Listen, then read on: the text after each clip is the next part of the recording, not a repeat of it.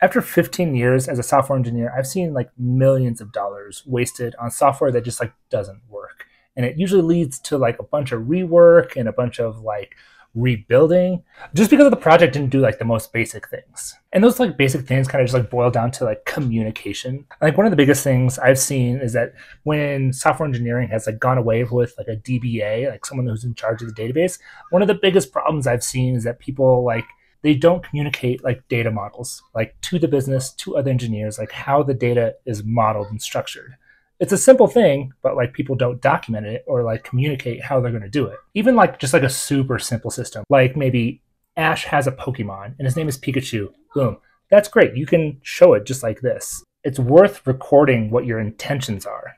So at that point, like when you get to like even a more super complicated relationship like this, where you like have a trainer having many Pokemon and there's other like items and other stuff that you could have, like it's good to set the foundation so that you can build up these more complicated models to like not only like communicate to other people, but also help train new engineers as they come onto the team, right? I mean, like, why should we do this? Because like we're not the only ones building the software. We're like other people are building with us, and it's good to communicate not only to like the people that you're working with now, but like the people in the future.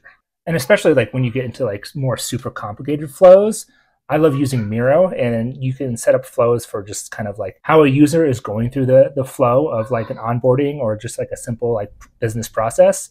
It's good to have it down in writing so that you can build your code to that, right? And so I've been freelancing mostly for the past like 4 or 5 years, and most of my successful clients like use Miro as well, and that I get excited when they do because that they have buy-in to actually like communicate and collaborate on this tool.